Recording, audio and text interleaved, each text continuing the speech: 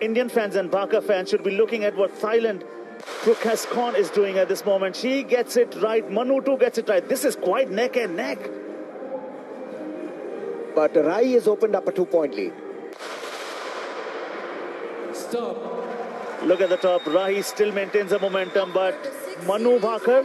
The decision and have to say goodbye to Bhaker Manu. Congratulations. 6.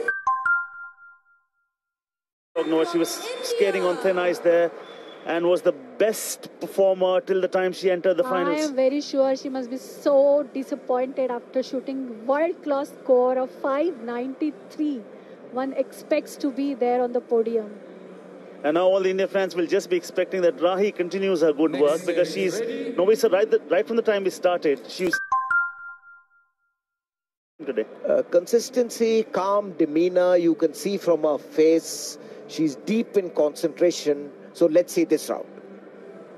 Attention. Now Manu's gone. All